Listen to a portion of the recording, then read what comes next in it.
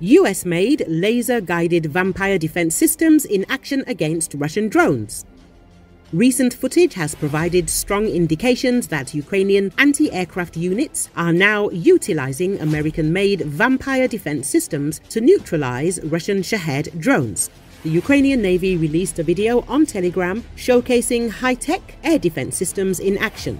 The video captures a moment where Ukrainian operators target a Shahed drone using an electro-optical targeting system, followed by the launch of a jet-propelled projectile that sends the drone spiraling downwards. The Navy footage is said to represent the first concrete evidence of Vampire systems actively serving in Ukraine's air defense, particularly noted by an OSINT analyst known as OSINTtechnical. The Vampire system, equipped with advanced precision kill weapon system guided rockets, is designed for engaging aerial threats as well as ground targets.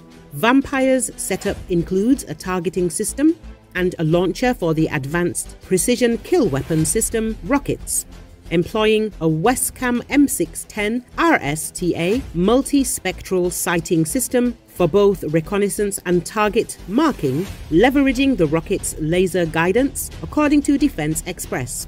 The interception of a Shahed drone, which can weigh up to 240 kilograms, marks a notable achievement for the APKWS technology. Therefore, Vampire systems are a high-tech and cost-efficient means of countering enemy kamikaze drones.